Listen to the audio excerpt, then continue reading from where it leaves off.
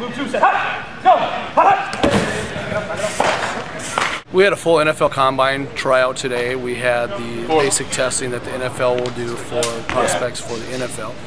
We did the same testing for them today and put them through the whole grueling test. Yes, we did see talent out here today. We saw several players that caught our eye that we thought would be potential players that would potentially make the Blizzard roster, at least for training camp options.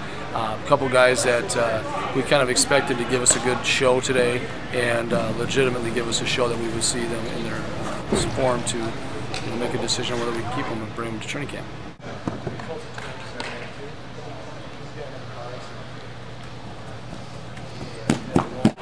Today I definitely tried out a couple of for the last few weeks, trained on some of the skills and whatnot we're going to do today, and kind of beat some of those times I was looking at. So my expectations to progress from here if I make the team, and hopefully I can make the team and just show what I got.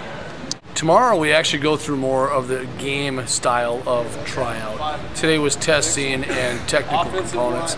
Tomorrow will be a technical combination with a team dynamic with actual play calling and running plays against different groups, offense versus defense, things like that.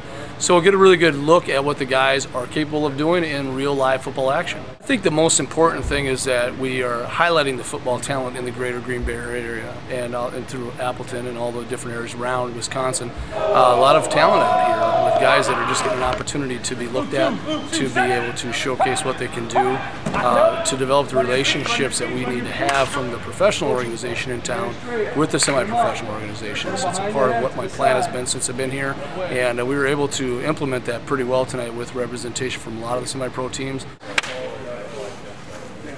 Liz on 3, 1, 2, 3. Liz!